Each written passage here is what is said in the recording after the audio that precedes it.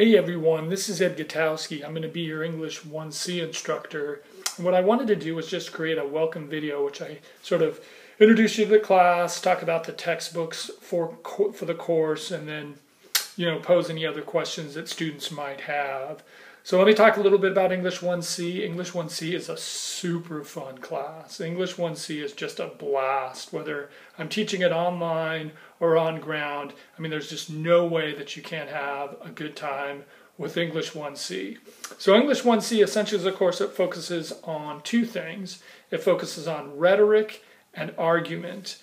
And really at around week 2, we'll get into the regular and argument part of the course. I wanted to make week 1 kind of fairly easy and then kind of assess where we need to work on your writing. So there's a short writing assignment that's due at the end of the week. But let me talk a little bit about the textbooks for class. So here's the textbook for class. It's called Everything is an Argument.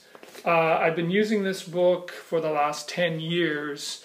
Really positive impact on students. Students really are able to easily access the ideas. It really helps them understand how rhetoric and argument works.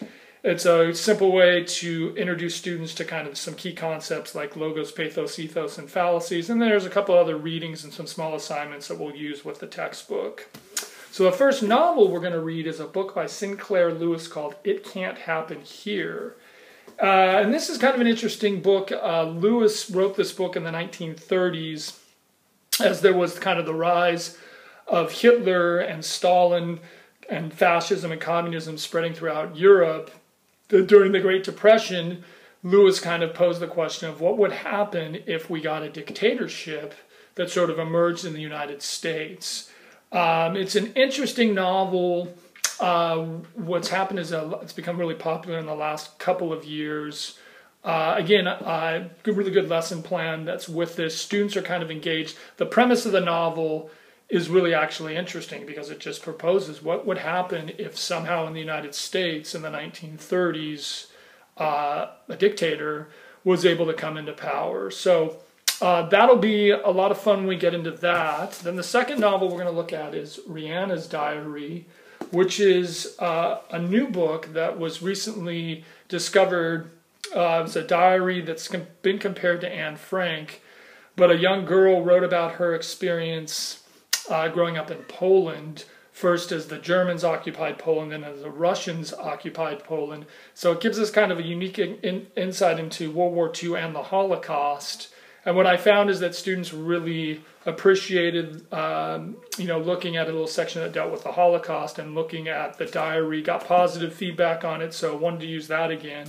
The last book, which ends up being one of the more popular books that I've used, is called The Fire is Upon Us. And this is actually about the debate between James Baldwin and William F. Buckley in the 1960s. Baldwin is a hugely influential African-American writer, and book can really give us insight into issues of race and racism in America. Hands down was voted kind of the most popular book.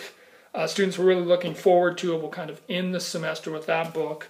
We also will read Shakespeare's Henry V, and Henry V is epic because Henry V, if you boil it down, really comes to it's a play about war, politics, and rhetoric, and it's about a young prince who becomes king and basically masters the art of rhetoric as he's going to war.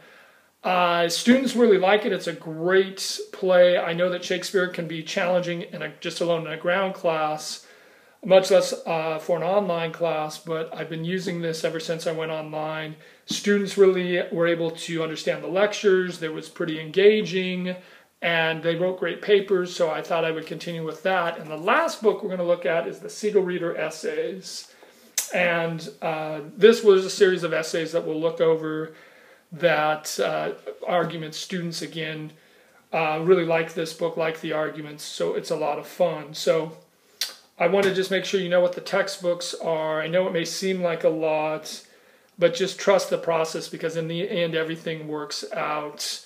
And like I said, so week 1 is really pretty easy. All you need to do is basically send me a welcome email. There's a set of poems that are going to be the foundation of our class, so I want to have you kind of look at those poems, pick one, there's a discussion board, and then just a short essay. But like I said, English 1C, it's going to be a really fun class. I'm looking forward to seeing what your ideas are. And if you have any questions, just shoot me an email. But our class is going to be a lot of fun.